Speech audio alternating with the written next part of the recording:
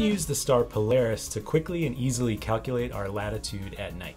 You may think that the North Star, or Polaris, sits right over the North Pole, and you're mostly right, but it's actually off by just a little bit, on the order of about a degree it's off.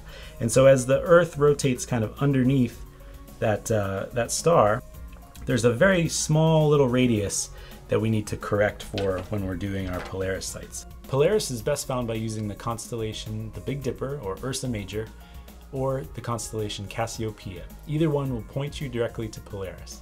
Once you've found Polaris, you can take a measurement with the sextant, and then we can quickly calculate its latitude using the Nautical Almanac. Now, to solve these problems, we're going to need to use the Nautical Almanac, and particularly in the back, we're going to need to use the Polaris tables. Polaris tables from 1981 for determining latitude from sextant, altitude, and azimuth. And looking at this table, we can see that we need the LHA of Aries, we need our approximate dead reckoning latitude, and we need the month that we're observing the sight in. And once we have those pieces of information, down here at the bottom of the page, it gives a formula. It says your latitude is equal to your apparent altitude corrected for refraction. So that is our sextant observation corrected for height of eye, index error, and the star correction, minus 1 degree, plus these three corrections, A0, A1, and A2. A0, A1, and A2. So if we can simply get the LHA of Aries, we can use this table and rapidly get our latitude. When we talk about Aries in the Nautical Almanac, we're actually talking about the first point of Aries. Aries is a constellation right near the celestial equator, so you can think of it as the prime meridian of the sky. It's like the Greenwich of the night sky. And we use the first point of Aries as a marker to help solve other navigational problems. We previously learned that the sun, or for our intents and purposes, any celestial body, if you were to drop a line down from it, it would impact the Earth. And we called that declination because it was measured north or south of the equator. Well, it turns out that you can also measure that spot in terms of longitude. So if this is the prime meridian, the distance west, and always west of that spot, also defines that spot. And it is called the Greenwich hour angle. It's mostly referred to as an angle because we think about it up here. So from the prime meridian to the spot on the Earth directly beneath the sun or any celestial object, you can measure the longitude of that spot and call it Greenwich hour angle. Now, if we wanted to relate that spot beneath the object, Greenwich, or the prime meridian, and our longitude on our ship, well, our longitude is just defined as longitude. We previously said that this distance was Greenwich hour angle, and there's a third relationship that we can make. This angle right here, the remainder, GHA minus longitude, is called local hour angle. And we're going to need that when we go in to solve our Polaris problems, right? And it's just important to note that local hour angle in the Western Hemisphere is defined as Greenwich hour angle minus longitude. In the Eastern Hemisphere, LHA is equal to Greenwich hour angle plus your longitude. All right, so if our ship was over here in the Eastern Hemisphere, LHA would be Greenwich hour angle plus our longitude. When we solve for Polaris latitude, we're interested in the LHA of Aries. So our first step is going to become to get the GHA of Aries, and then the second step is to get the LHA of Aries, and the third step is to solve for latitude. That's our general principles. Now, the other thing that we need to know about the Nautical Almanac is that in the Nautical Almanac, the GHA of Aries is listed for every hour, right? So if we were looking for the GHA of Aries at 0000 on the 4th of February, it would be 134 degrees, 04.2 minutes. Unfortunately, it's rare that we get exact hours of GHA, so we would need to interpolate between these two. In order to do that, we would write down the base GHA for Aries, and then use the increments and corrections pages in the back of the Nautical Almanac for, say, 36 minutes and 10 seconds. And then there's an Aries column there. We need to add a correction of 9 degrees, 4.0 minutes. Finally, regarding the Nautical Almanac, the other change we need to make for Polaris is in the front of the book. Instead of using the apparent altitude corrections for the sun, we just need to make the apparent altitude correction for the stars and planets column. So in this case, for Polaris, we would use the star and planets column as part of our initial corrections. We're still going to use the height of eye correction, still going to use the index error correction, but instead of going over here like we do for the sun, we'll need to be over here for the stars and planets. Let's do an example that'll help this make a little bit more sense. In this case, we're on 15th of March, 1981. It's 0445 GMT, and our DR position is as listed. We observe the star Polaris at 29 degrees 53.5 in our sextant. Now that's our sextant height. It's not yet been corrected. So in this case, we're going to need to apply our index correction, our height of eye correction, and then our apparent altitude correction. The first thing we'll need to take a look at is the height of eye correction.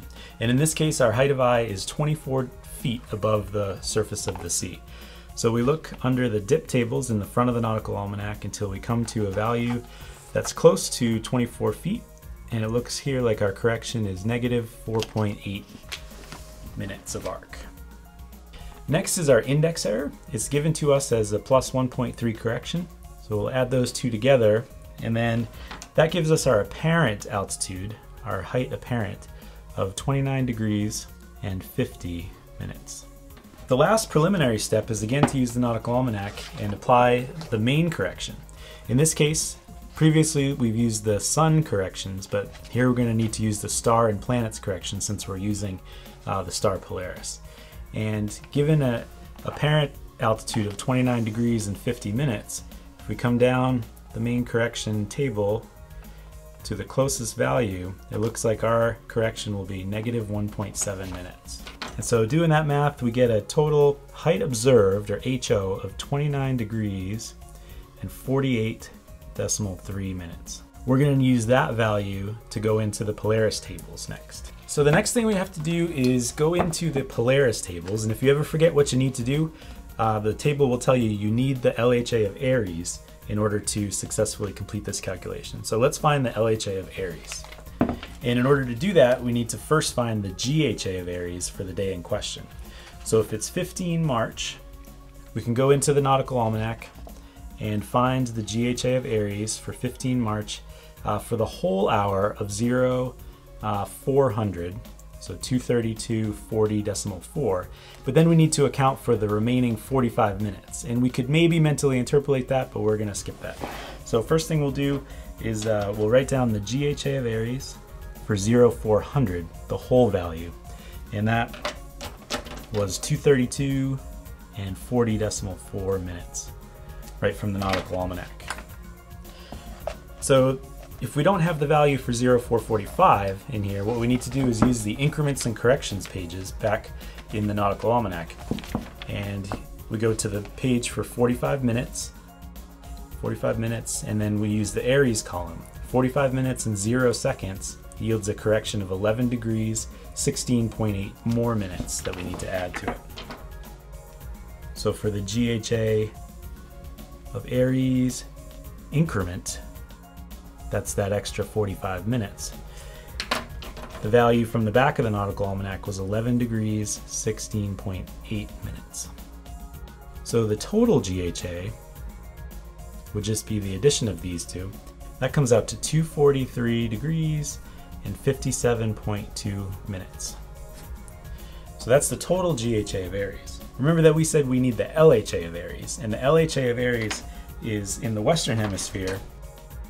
LHA is equal to GHA minus longitude. So we have the GHA. Next we need to subtract our dead reckoning longitude. So we'll subtract 154 degrees and 30 minutes. That would give us an LHA of Aries of 89 degrees and 27.2 minutes. So now that we have the LHA of Aries, we can use the Polaris tables in the back of the Nautical Almanac. So we'll enter the Polaris tables with our observed altitude, with the LHA of Aries, and we'll apply those corrections. So just as a refresher, in the Polaris tables, it says latitude is apparent altitude, which is our observed altitude, corrected for refraction, minus 1 degree plus these 3 corrections that we need to make. So we'll just make ourselves a little formula sheet here. So we need our height observed, minus 1 degree plus a 0 plus a 1 plus a 2 will give us our latitude. So our height observed was this value here. We'll just transcribe that up there. It's 29 degrees, 48.3 minutes.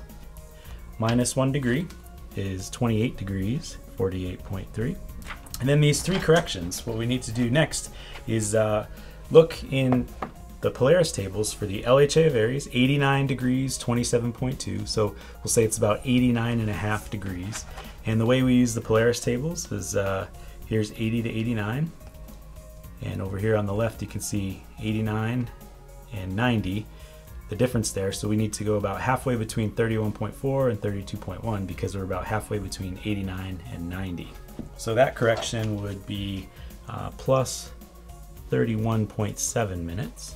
The A1 and A2 corrections are just done from the same column. So we'll come on down there. Our DR latitude was 29 degrees and 10 minutes, so about 30. So that A1 correction should be about 0.5. And the A2 correction is just given by the month, and our problem says that we're in March, so it would be a plus 0.8 correction. So with those 2 corrections, we've got a plus 0.5 minutes and a plus 0.8 minutes. So that gives us a total latitude when we do this math out of 29 degrees, 21.3 minutes north.